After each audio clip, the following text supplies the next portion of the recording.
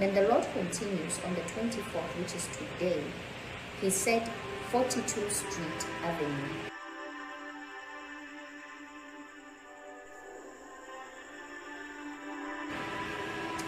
When he gave me these street codes, I immediately knew that they were in America. The Lord continues to say 43 Street. He said 42 Street Avenue and then 43 Street Avenue.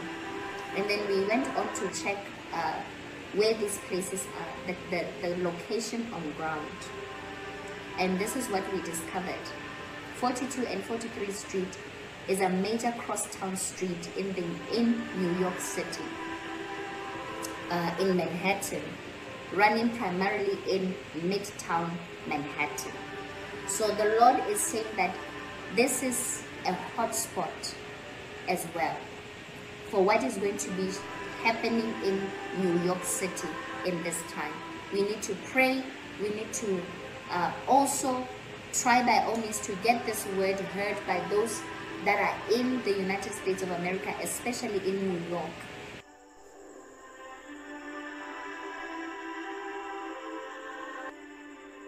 And then the Lord continues. He gives a warning. He says trains, trains, trains, trains, trains. Pray for trains. Target of terrorists. Pray for trains. Terrorist attacks. Pray against terrorist attacks. Pray. And then he says the subway.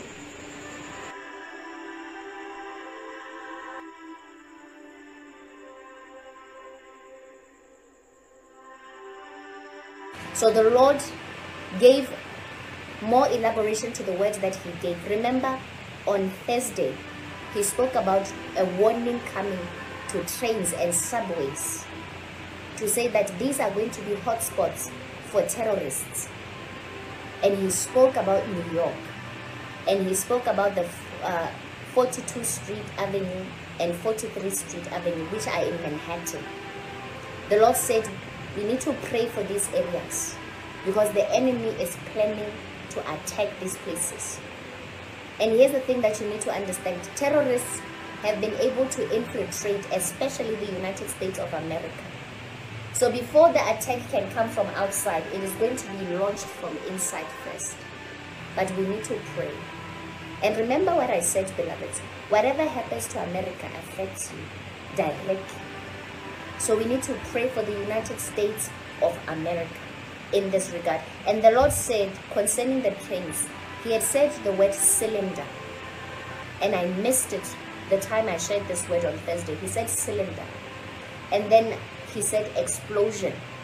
So I don't know if the enemy is going to be using cylinders and maybe putting them in places where they're not supposed to be to cause an explosion to come to trains. So we need to